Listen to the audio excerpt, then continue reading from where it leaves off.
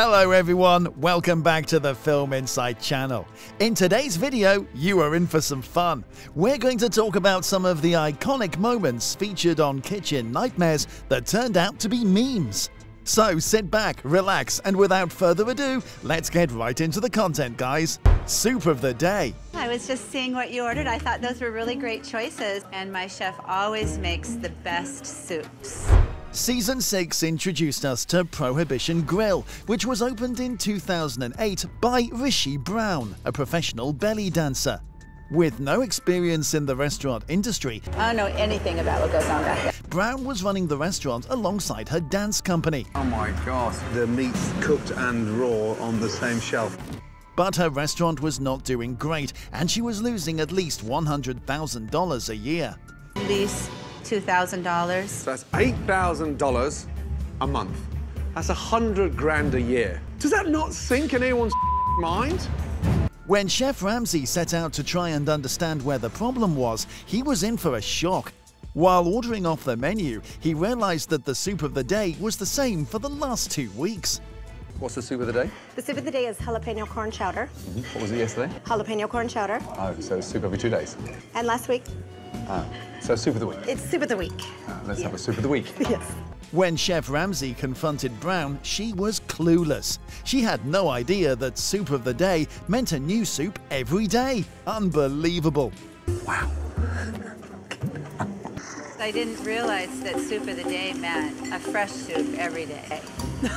Oh my God. When the soup came, it failed to impress Ramsay.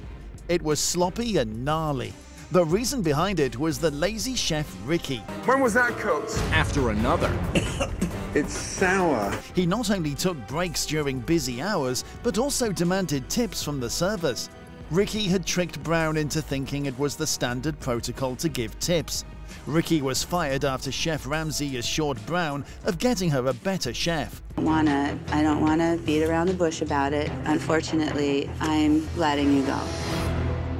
After renovation, the restaurant received mixed reviews. Regular customers preferred the old menu, whereas new ones adored the new look.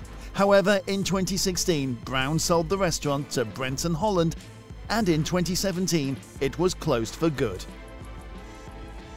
My name is Nino. So how good is the food? How would you rate it out of 10, Nino? 10. A 10? Wow. Yes. Nino's Italian restaurant was a part of Season 6. It was opened in 1958 by Inge and Vincenzo. The restaurant was taken over by Nino, Vincenzo's oldest son, after Vincenzo was diagnosed with dementia. Vincenzo's other children, Kania and Michael, also helped manage the restaurant. However, the restaurant suffered a massive loss, which compelled Inge to use her retirement money to keep things afloat. When Chef Ramsay sat with the siblings to look deeper into the problem, Nino was the only name that surfaced. Nino was too full of himself. He claimed that he would personally clean every nook and cranny of the restaurant, but the place was a mess despite all the efforts. Till about 4, maybe. Weekends, usually I'll come in for extensive cleaning. Sounds like you do a lot of cleaning. Cleaning? What are you talking about? The restaurant is a mess. Nino's brother Michael told Chef Ramsay that Nino does nothing and wastes time trying to chat up with the customers or by watching TV in the office. There's a lot of time sitting down with customers. I mean, not just visiting, promoting the business, sitting down and talking for long periods of time in the middle of lunch. The best part was when Michael tried to imitate how Nino introduced himself to the customers by saying, "My name is Nino." Just like last night, he ran up to every table and said, "Hello, my name's Nino." Nino was stubborn, but he also couldn't even handle criticism, especially those coming from Chef Ramsay. Whenever Chef Ramsay gave any feedback, Nino would jump into an argument. So it's all soggy and floury, so it's... Well, I mean, I'll do something like that in the kitchen, but not in the dining area. That wouldn't be appropriate. After featuring on Kitchen Nightmares, Nino received mixed reviews. Regular customers hated the new decor, so the management switched to the original dated design. However, in August 2016, the restaurant had to pull the shutters down. My food isn't that bad. If I lose the restaurant, I will lose my dream. I'll lose my baby. This is my baby. Mojito, owned by Marcello and his ex-wife Catalina, was a restaurant featured in the 3rd season of Kitchen Nightmares. The reason their marriage eventually fell apart was because of the restaurant. Though they decided to continue working together, their constant fights ruined the restaurant's environment. Listen, I try to control everything. Soon the restaurant was drowning in a debt of $300,000. Marcello was initially very confident about his food. I'm gonna like the food. I think that 97% of my food will be great. But seeing Chef Ramsay sending dishes back one after the other, he began to doubt himself. Would like a hot soup, not cold? Who said that? Ramsay said. First, the chicken soup was cold, the black beans and rice were salty, and finally the tilapia fish was raw. With every dish returned, the fight between Marcello and Catalina intensified. Oh, what's wrong? Hey! Excuse me. Center, Catalina, please. Marcelo cannot handle pressure. Both Chef Ramsay and other diners could hear what was going on in the back of the house. Their chef, Eduardo, revealed that the couple always got into crazy arguments right before the customers. With an average of 3 stars, the reviews were okay, but not that great. After the makeover, thanks to Chef Ramsay's intervention, Mojito was doing better. They included new policies on fresh food and food wastage. Even though the restaurant's success improved, Marcello and Catalina did not get back together. After a brief run, unfortunately the restaurant was permanently closed on 2nd of March 2016. I have the best pizza. I disagree with you about my dough. I think I have a great dough. Really? Yes. Pantaleone's was a part of Season 7. The restaurant was opened in 1985 by Pete and Paulette. Pete and Paulette's son Josh and their grandson Gabe were also a part of the restaurant business. Pantaleone's was doing great in the 90s, so they were deemed to have the best pizzas in Denver. It even received many good reviews and won awards, but Pete's stubbornness and arrogance started eating into the restaurant's profits as the years passed. When Chef Ramsay and the whole family sat down for discussion, it came to light that on Sundays and Mondays, the restaurant remains closed. And the only reason for this was Pete, who loved watching football instead. You close 2 days a week? Sunday, Monday I close. Why do you close on Sunday? Sunday? Because I want to watch football. The restaurant would remain closed even at noon, as Pete loved his siesta more than his business, if that weren't enough. His what? Nap. Siesta. Sleep.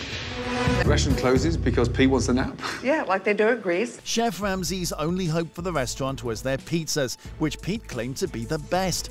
However, when he received his order, the pizza did not meet his expectations. The dough was too raw and thick, and the base was too greasy. Nothing much could be expected from the rest of the menu too. But Pete wasn't going to give up. He was adamant and argued that his food was the best, no matter what Chef Ramsay thought. Eventually, after his family threatened to leave him, he finally gave in and agreed to reform the restaurant. Post-Kitchen Nightmares, things got off to a bumpy start. Pete revealed that the restaurant was experiencing issues with regular customers who didn't like the change in menu. However, the problems were short-lived, as Chef Ramsay decided to pay another visit to fix things up. Currently, they are still open and doing great. The restaurant has 4-star ratings on Yelp and 4.5-star ratings on TripAdvisor. It looks like they finally have the best pizza. The wedding soup is so sour that I want a divorce. And that food was bland. I can't believe you're telling me my food sucks. I can't believe it. Sabatiello's was a part of Season 2. The restaurant owner, Sammy Satambra, had always dreamed of opening a restaurant since the age of 8, when he started working at his brother Benny's pizzeria. The restaurant was initially doing great, but it started going south over the years. The once bustling restaurant was crumbling due to the $1 million debt that Sammy couldn't pay back. The main reason for the downfall was the owner, Sammy. His attitude and behavior were keeping the customers away. He was also rude to his staff. I'm like so upset inside. I'm fumigating. Tonight look like a for this a real job tonight. Most of the reviews were negative and targeted Sammy's obnoxious behavior more than the food. When Chef Ramsay sat down to try the soup of the day, he was served a wedding soup.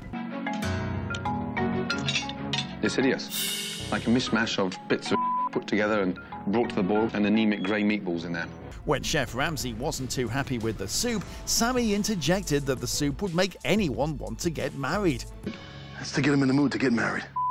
I'd rather get divorced. Oh my God. Chef Ramsay retorted that he instead got a divorce after having that soup. Nevertheless, after all the renovations, Sammy blamed Kitchen Nightmares for the loss of income when it was closed for renovation.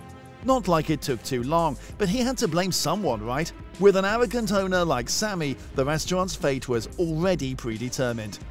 Sabatiello closed down permanently in October 2008. Amy's Baking Company complications. Right. Do you have children? Well, we have 3 little boys, but they're trapped inside cat bodies. Yeah. Yeah, they're cats.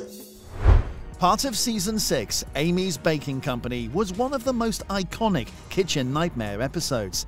The restaurant was opened in 2006 after Sammy and Amy got married, and it was funded entirely by Sammy. Amy was the head chef and ran the kitchen all by herself. Sammy had invested over $1 million into the restaurant.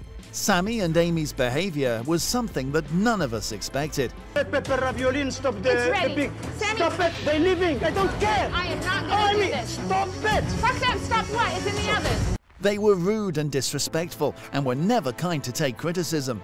Before Chef Ramsay's arrival, the Kitchen Nightmares crew showed us a glimpse of Amy's Baking Company. Look at him, he's like, where's my pizza? Really? Send him home! You want to wait, you wait. You don't want to pay what did you have and you from here. Do you understand? Sammy? Do you understand? You yourself! Count, you motherfucker! Sammy displayed poor customer service and bluntly asked customers to leave if they didn't like the food. Even you don't know what is wrong with it. Is your first time? Last time. And last time, don't come back, madam. In another instance, Sammy argued with a customer who wasn't happy with his salad. On the other hand, Amy was threatening to call the cops and was also seen making derogatory remarks to other customers. Where's Amy? I'm in the office! Don't call the police, you crazy? Where's the pizza? It's in the oven, he can suck it! When Chef Ramsay arrived, things were no different. At first, he was wowed by lovely interior and decor.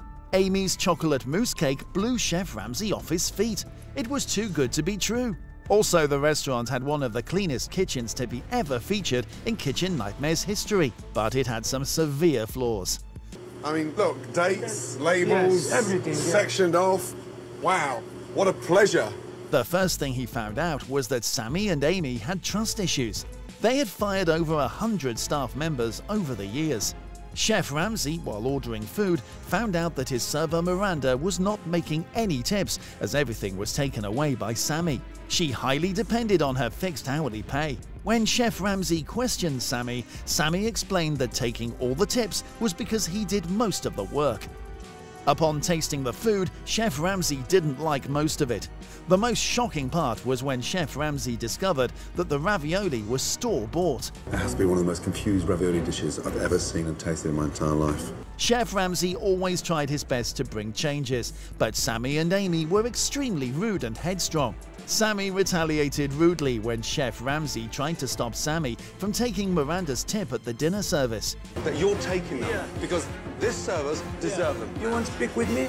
Yeah, I want to You speak want to with you. fuck with me? I will fuck I don't with want to you. fuck with you. At the same time, Amy, on the other hand, fired their only food runner, Katie, because she tried to correct Amy. Are you sure? You don't need to question me, Katie. You can go home right now. I wasn't doing anything. I wasn't doing anything. I quit. No, you're not. I quit. She is quitting. She has an attitude. She comes to the kitchen tonight. She's like, I set a table. She said, are you sure? Are you my boss? Chef Ramsay was smart enough to realize that nothing he would say or do could change Sammy or Amy. Not their behavior, not their attitude, and not their food. He left without making or suggesting any reformations. Well, it's finally happened. After almost 100 kitchen nightmares, I've met 2 owners who I could not help. And it wasn't because I didn't want to, it was because they are incapable of listening. After the show, Amy's Baking Company became a phenomenon for all the wrong reasons. People visited the place like tourists to verify whatever was shown in the front. Sammy and Amy went on accusing Kitchen Nightmares of sabotaging them. After a few years, Amy's Baking Company was shut down, and the couple moved to Sammy's hometown in Israel. With that, we have unfortunately come to the end of the video. Hope you enjoyed the video. Do you remember any memes that sprang out of Kitchen Nightmares? Let us know in the comments below. Suppose you did? Then give us a like and share. Also, hit the subscribe button to never miss out on our updates.